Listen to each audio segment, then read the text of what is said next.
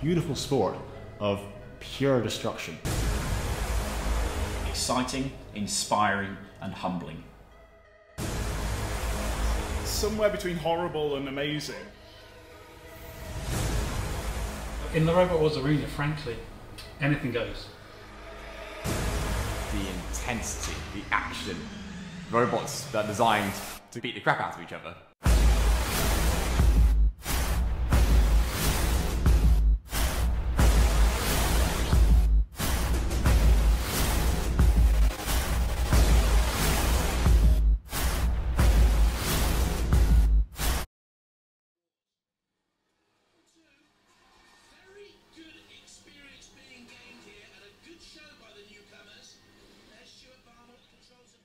I've been watching Robot Wars ever since I was a kid, and I was devastated when it was cancelled back in 2004.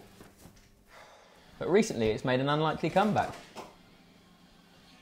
It all started in San Francisco back in 1992, when some bright spark decided to strap a chainsaw onto four wheels, and we've never looked back. But what exactly is the appeal of smashing a lump of metal into another lump of metal?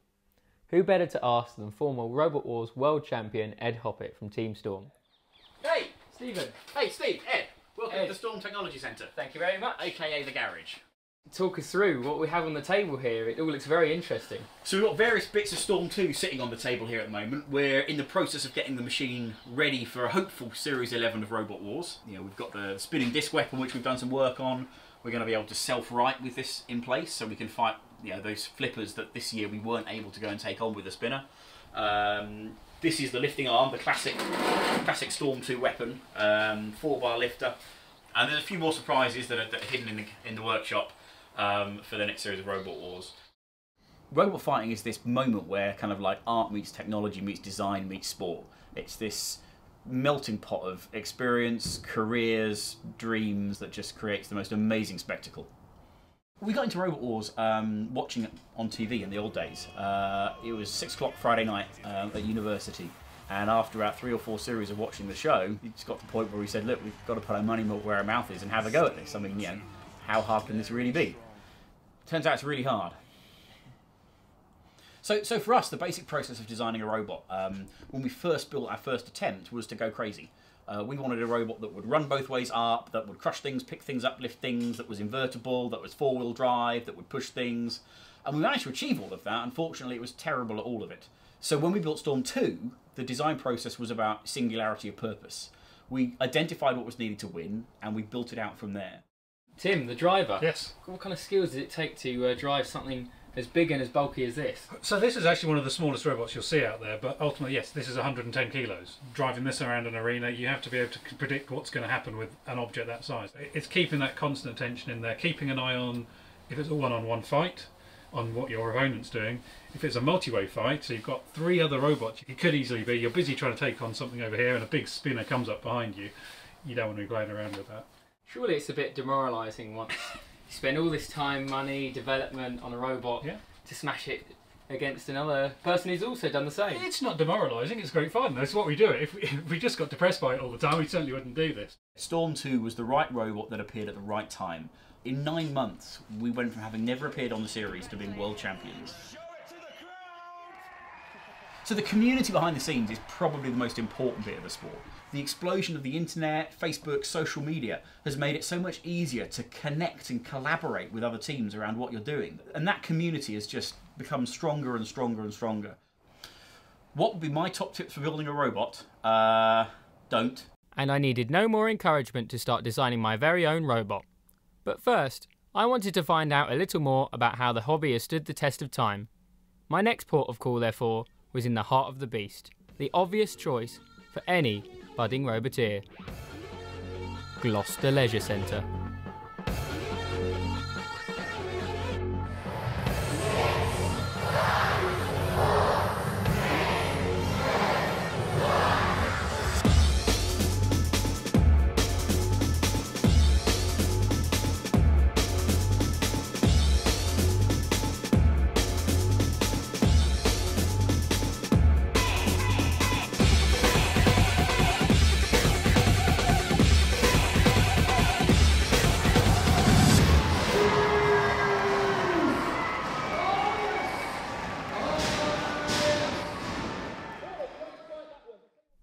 Although the show was amazing, it wasn't actually what I came for, but rather the incredible people behind the scenes. It's called the two-headed death flamingo. We've got two heads, two pecking beaks that sort of grab and tassel with other robots. And then we've also got wings that fold out at the start of the fight and make the whole thing about 2.5 meters wide to sort of control them and bring them into our beaks of doom. Would you like to talk us through the workings of Donald Thump? So it's obviously we're spinning the big bar. It's I think 16 kilos of steel, driven by a belt, driven by the big 16 horsepower LEM. We've got a big switch, just mind the G, ignore the jeans, it's a bit unprofessional really. Are they a permanent feature? They're a permanent feature, yeah, they hold the batteries together. How much can this lift? If I stood on this flipper, how high up would I go? We've got about 5 tons of force on the ram, so we can lift probably about a ton on the end of it. So that's probably enough to throw you straight through this roof. Perfect, well I won't be doing that anytime soon. I always saw it on the telly and thought that looks like so much fun. And as soon as I tried it, I realised that yeah, it really is that much fun. The community is vast, and we look at it as we're one big family. If everyone just left themselves to themselves, we wouldn't have much left at the end of it, and we need a whole team to pull together. So someone might borrow something, somebody might offer some help. You know, when things weren't on the TV, these are the people that kept it alive. So without, you know, the ones that we have here this weekend, there wouldn't be any robot fighting. People go, oh, you spend hours and time and money on it, and then it gets smashed up and broken. Why do you like that? And we all go, I don't know. I'm not really sure. But there's just something about having something this big and this powerful and putting it in with other things that are as big and as powerful. The smashy bit becomes less and less every year, and the sort of the community and the having fun with your mates in a leisure centre becomes, you know what I mean? Yeah, it really is a very close-knit community, and we wouldn't be doing this still if we didn't get on so well with everybody else. But before I could get too caught up in all the excitement, it was time to unveil my robot blueprints. So this is my robot design. As you can tell, it's perfection at its peak, completely flawless. I just feel sorry for the other robots up against it, really. Let's see what the Fighting Robots Association forum think of it.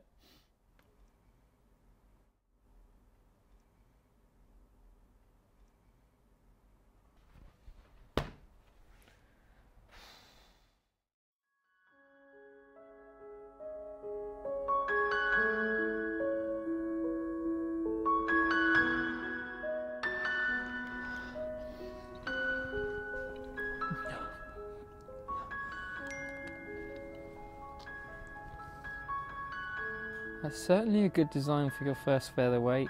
It's possible to build this in a weekend. Challenge accepted. Hi there. Hi, Stephen. Nice to meet you. I'm Rob. Rob. Alistair, I'm the driver. Alistair. Yes. Come to build the robot. Fantastic. I've brought around all my robot gear. Just ready to get started, really. All right. Beautiful. Let's do it. You brought your bits, it's fantastic. We're going to talk through them just a little tiny bit. Yeah. Your controller, fantastic controller, this one. It just works. So this is the receiver. This gets all the information from the return of Robot Wars kind of kickstarted me into starting combat robotics. And I've been sort of doing it on and off ever since. Combat robotics gets so competitive so quickly. So when you're in the arena, you can be someone completely different. Give a man a mask and he will show his true face. That's much the same as robot fighting. Give a man an RC controller and a big robot with a massive weapon on it, you're going to see just how destructive they can be. Don't do it. Try a sport that's safer. Play football. Go watch TV. Play cards. It's dangerous. Rob wants something that just hits something as hard as possible and send it into space like some sort of cannonball out of a cannon, obviously. So that's powered on its own. Yep. The battery supplies the power to these two speed controllers. Yep. And then they provide the power and sort of the when the power goes onto the motors and the wheels. Yeah. That's how simple it can be. Right. What would happen if it did fail? Loss of limb, life, blood, sweat, tears, ambulance. With the threat of imminent death looming over me and planning underway, it was high time for a montage.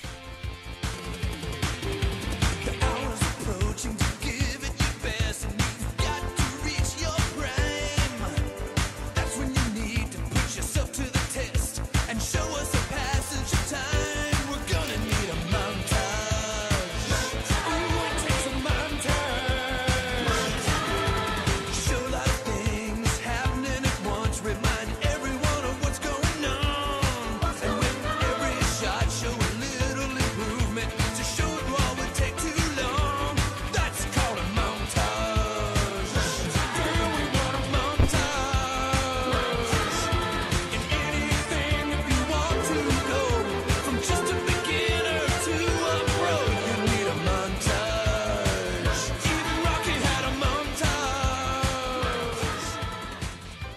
After 2 days of blood, sweat, and pretending I knew what I was doing, the robot was finally complete. 9.2 kilos, something or other of torque, and 300% kick-ass. This is the Westminster Warrior.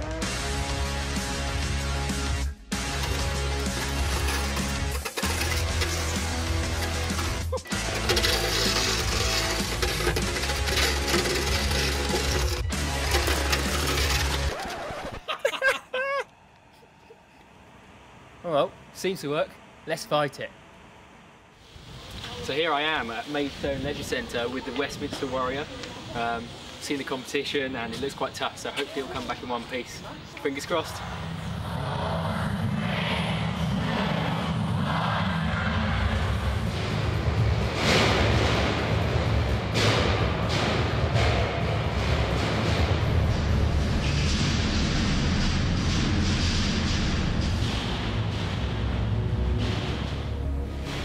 Having seen the brutal form some of the robots were in, and one of the machines leave the arena in a puff of smoke, it was fair to say nerves are running high.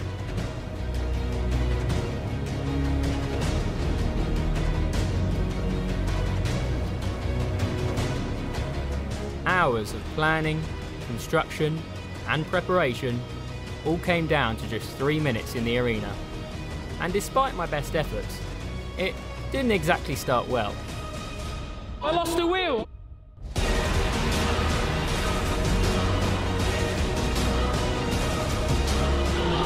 I just push it back on?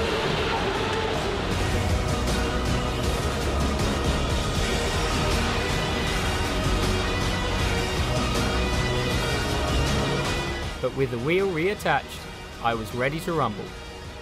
Here we go. Rumble fans, are you ready?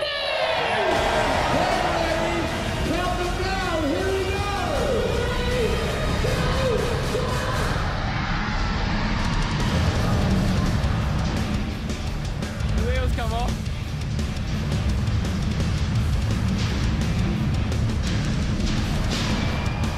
Lord have mercy! Oh my God!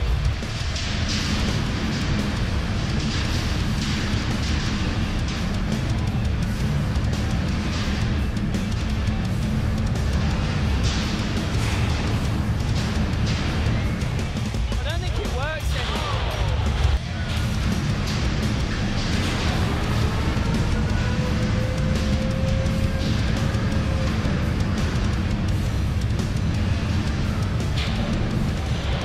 There. Yeah. Your cover for the motor's there. At the very back. Oh yeah. The robot's there. Bits of your robot kind of everywhere else. Yeah, I'm wondering whether it's... Have you got a bean bag? Yeah, I have it. Yeah. Well, the thing is, it's so easy to fix. It's 2 parts. Fix? We're not fixing that. Yeah, we are.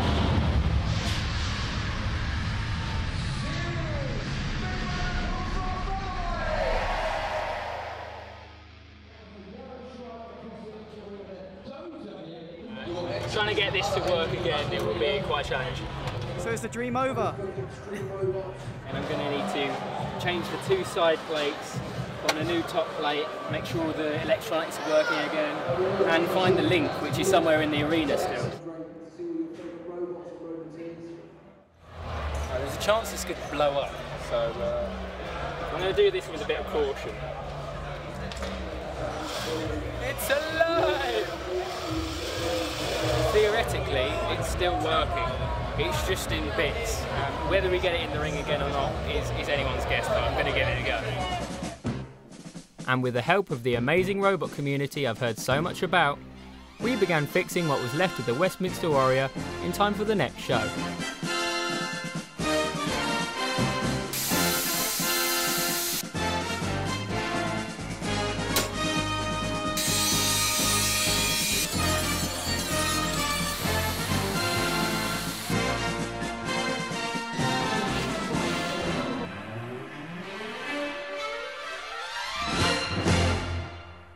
So this is the Westminster Warrior version 2. Got it working with a lot of help from a lot of people, but here we go. It only goes only goes right, but hopefully all the other opponents are going to go right as well. Determined to go out in a blaze of glory, there was just one thing in my mind I had to do. 3, 2, 1!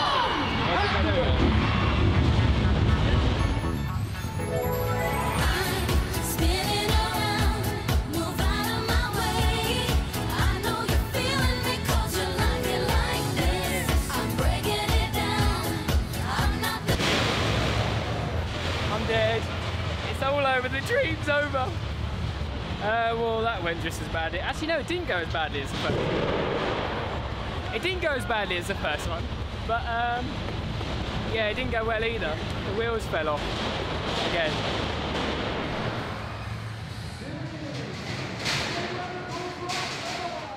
What happened was basically it was so awesome it imploded on itself. So it just destroyed it. No, really, they got it smashed up here. There's a massive hole here. The motor's at like a right angle. Yeah, it's pretty mashed up. But we flew the flag for Westminster television production. The crowd loved it. I loved it. It's been a great day. Despite being £450 out of pocket, my brief experience as a Roboteer was amazing.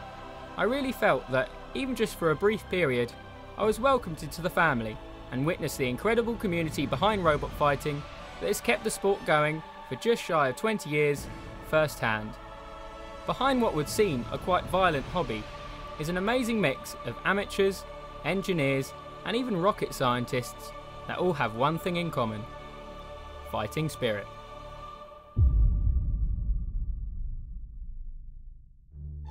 What do you think of it? It looks a bit broken. Broken. Broken. Yeah, I'll give you that. Needs fixing, I think. How did it do? Like it span around in a circle. Perfect. A bit of super glue, no problem. Yeah. I really liked how we actually battled and all that. A bit of super glue, it'll be fine, look. Yeah, see, I like your optimism. There you go. How can you make it better? You could put like an axe on the side. Flippers would be wicked on that. Like if this lift up, that would be wicked. Looks very battered.